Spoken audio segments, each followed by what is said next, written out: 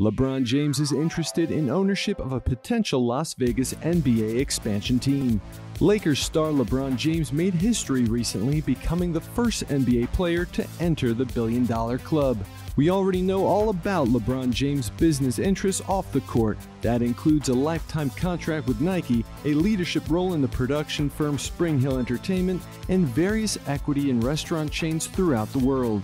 Apparently, James doesn't want to stop there. Appearing on The Shop recently, James indicated that he would like to own a team. I want to own a team.